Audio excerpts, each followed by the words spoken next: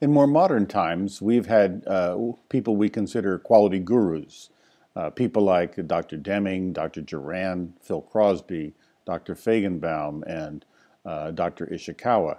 And they've all started out by trying to find quality. And whether they've talked about like quality as fitness for use, as Dr. Duran did, or they talk about quality as conformance to requirements, as Phil Crosby did, or like Karu Ishikawa relating customer satisfaction to quality. What we see is each of those is talking about quality in a sense that's relative to one component of an overall concept of quality. And what's happened over the times is that they have focused on the operational details of quality.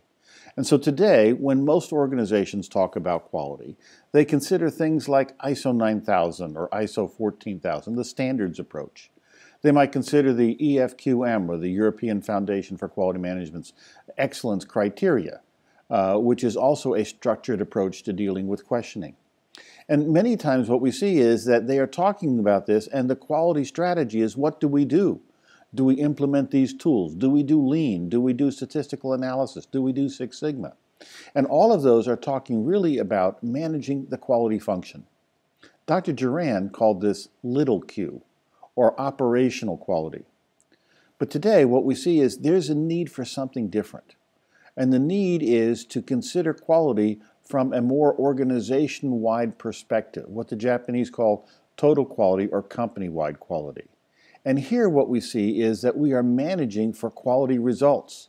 Whether those results are financial, in other words, the customer is the shareholder or the owner or the person who has a financial interest in the organization, or they're operational, where we're delivering value to a customer through our products and services. And here we're managing for quality to produce this outcome. And the emphasis is strategic. Dr. Duran called this big quality. And the difference is, at the strategic level, we are actually creating not just a foundation of quality tools as we do with little q, where we're building a base for how processes work. That's what you learn in industrial engineering and management, this foundation of how to make the processes work. However, when we think about entrepreneurship, we think about innovation, we think about startup companies, we're creating the next new idea. We're positioning our company with technology, and technology that attracts customers, so it's fit for love. As Steve Jobs said with the iPhone, make it so people want to eat it, that it's got that level of attraction. And so fitness for love, what Dr. Kano calls attractive quality, is what we would like to have in terms of being able to incite somebody to say, let's get more of this. And then that process becomes, if you will, the runaway, the next big thing that people are wanting. And so they have this compulsion to want to buy it or be involved in it or engaged in that process. Just as, we hope, this video goes viral. And you all want to learn more about the next step of quality. So, we have a little time now for reflection.